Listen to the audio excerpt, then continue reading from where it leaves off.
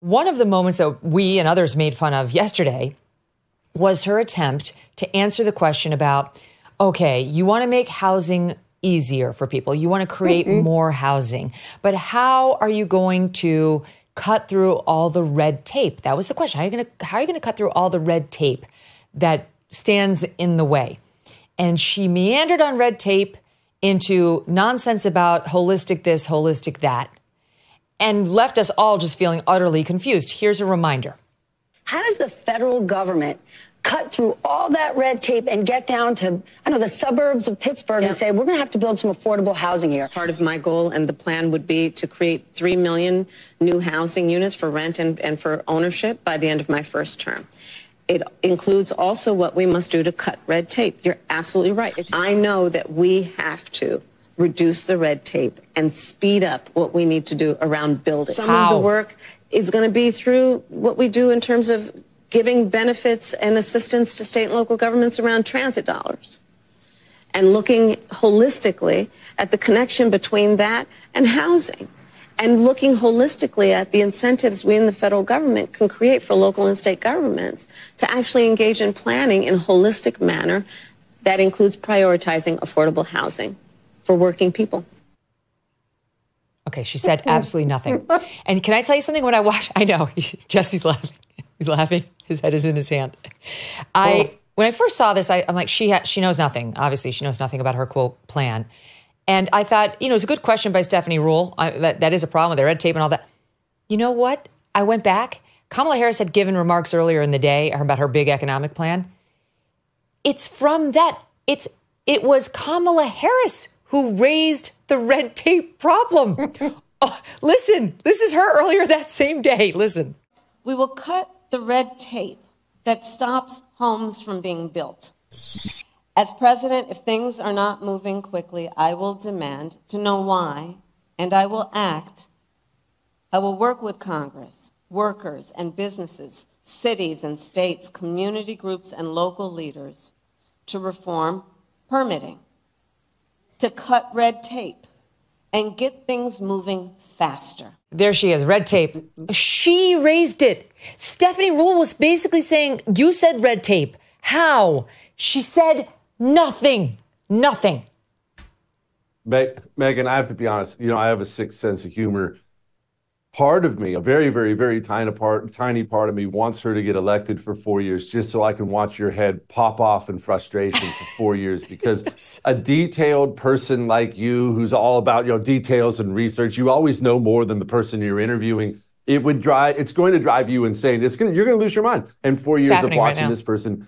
Well, no, I can tell. It's wonderful. I think it's hilarious, I should note. But it's just, she doesn't know. Let me explain it this way.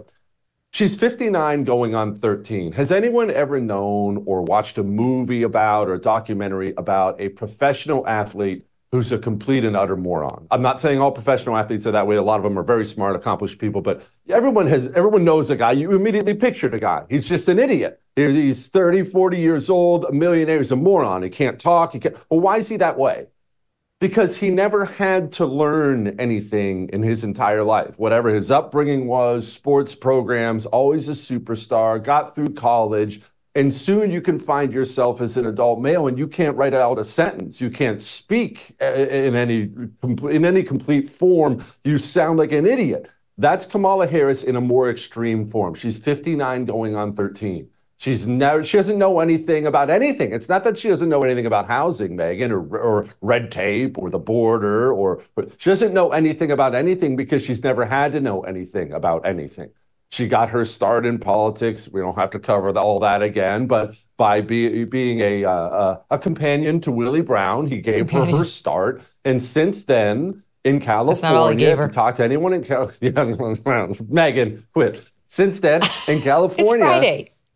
It is Friday. But in California, if you talk to people who know there, every office she ran for, it didn't matter what it was, AG, senator, she was treated with the ultimate kid gloves in the media because she is the identity politics candidate. She's a woman. She's a minority. She's a far lefty. I mean, if you could build one for these people, you'd build her. Double minority. She's never had to answer tough questions, doesn't know anything about anything. I had Jeffrey Clark, former U.S. Attorney Jeffrey Clark, on my show. He dug into it. This is one of those research nerds like you, Megyn. She never tried a case. He couldn't find an example of one case. Even as AG, as DA, she was never lead counsel on a case. She doesn't know anything. She's 59, going on 13. She knows nothing about anything.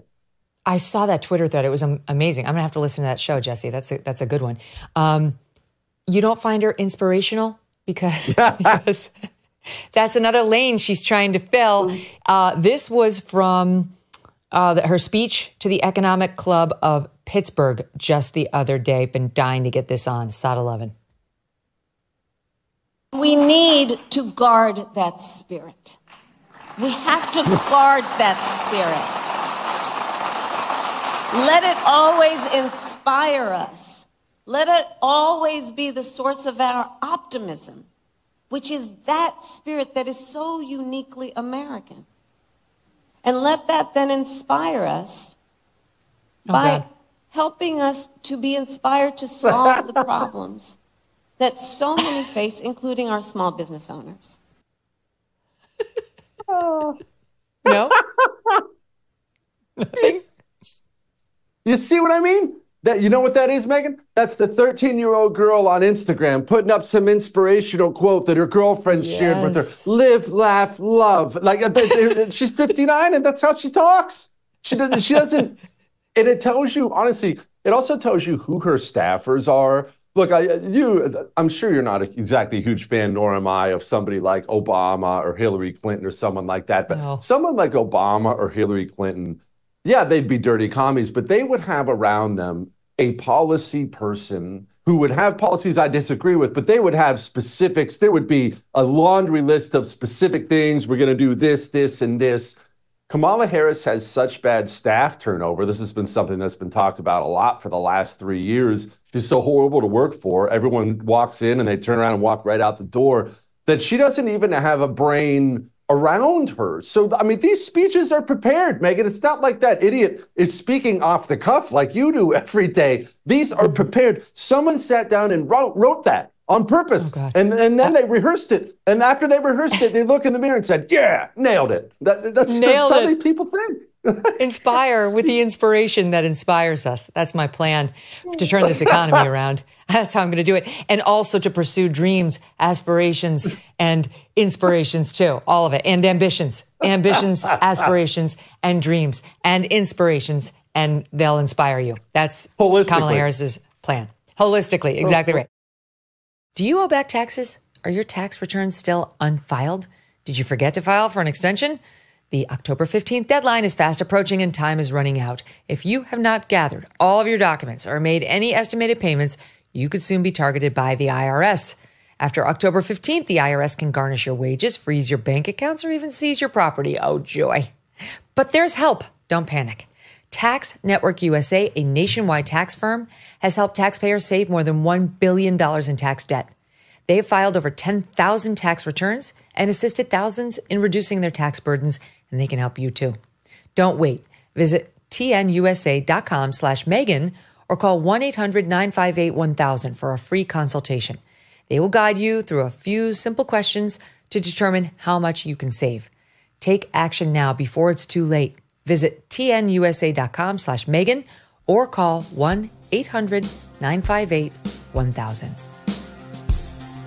Thanks so much for watching. If you like what you just saw, hit the subscribe button for more clips and full episodes.